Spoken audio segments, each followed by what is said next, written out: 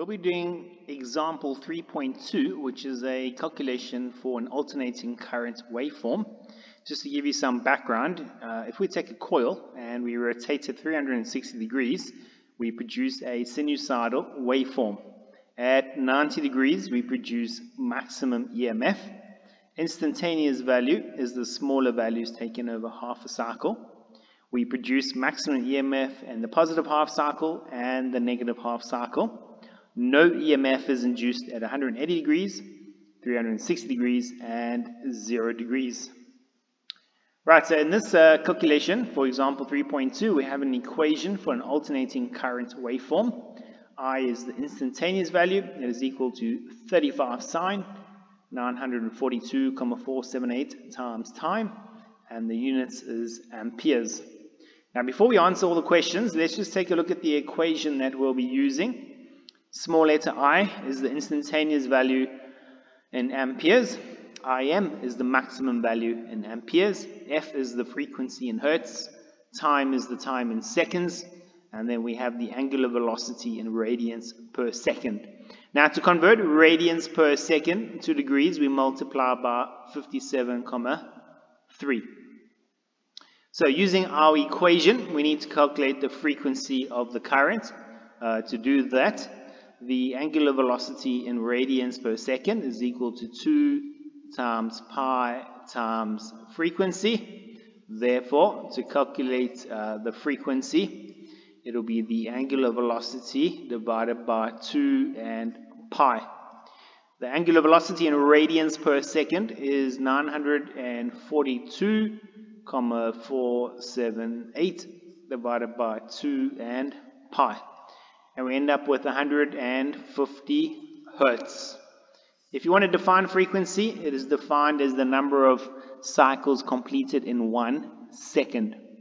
Now, to calculate the time period, the formula for that is 1 over frequency. So it's going to be 1 over 150 hertz, and that will give us 6,667 milliseconds. Just rounded off and simplified it to milliseconds. In part C, to calculate the instantaneous value of the current, 0.75 milliseconds after the beginning of the cycle. So here's your waveform. If you want, you can use time as your reference.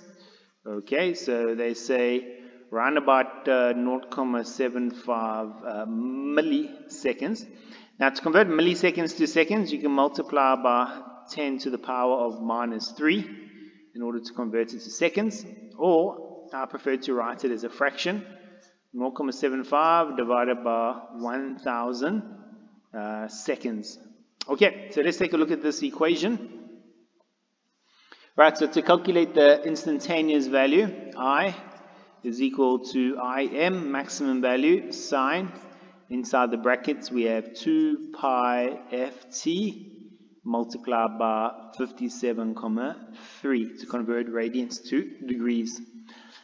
The maximum value is 35 sine. We can substitute the radians here, which is 942,478. Now, for time, I'm going to say 0.75 over 1,000. I'm going to write it as a fraction. And to convert radians to degrees, we multiply by 57,3. So the instantaneous value, around about 0.75 milliseconds, will be 22,732 amps. Right, just a reminder, here's your maximum value, Im, and that is 35. Okay, that's 35 amps. So our instantaneous value will be somewhere over here, and that will give us our instantaneous value. Right, next question, number D, the time it takes for the current to reach its maximum value. Now, the maximum value is 35 amps. Okay, let me just write the equation here. I equals Im sine 2 pi ft times 57,3. Now, when you substitute here, you'll notice that the instantaneous value is the same as the maximum value. So we will substitute 35 over there, sine. I'm going to write down the radians over here, 942,478 times time, that's the unknown variable, multiplied by 57,3. Right, so we've got lots of calculations to doing here. Here's a multiplication sign. So we're going to say 35 divided by 35. Then to bring the sign across, it'll become sine to the minus 1. And then we can open up the bracket, 942,478 times time times 57,3.